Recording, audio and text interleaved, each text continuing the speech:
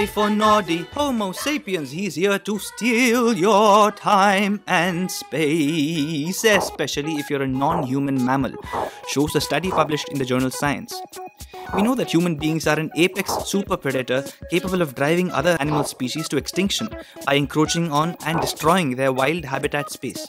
Now, a new data set from studying 62 species across 6 continents shows that because of human daytime disturbances like hiking, mining, urban development or agriculture, animals are increasingly being forced to shift their waking and foraging hours into the night, the time of the day when do not disturb signs hang ironically on our doors. Unlike human beings, it's mine, you understand? Mine, all mine! Plants don't ask for much. Just give them some sunlight, water and carbon dioxide and they're happy. And now, researchers are finding that they can make do with even less. Plants have generally been known to use chlorophyll A to absorb visible red light for photosynthesis.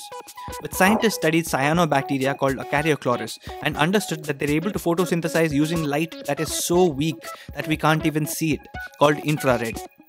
Scientists say this opens up new possibilities for imagining plant life growing on other planets that thankfully may be too dark for humans to colonize. We'd better hope that there won't be a superhuman species in the future, because they could wipe us Homo sapiens out. Because that's just what humans do to close members of our ape family, a study has shown, after researchers examined the 2,300-year-old skull of a gibbon that went extinct in the 18th century. Xinci imperialis was likely the pet gibbon of Lady Xia, who was the grandmother of China's first emperor Qin Shi Huang.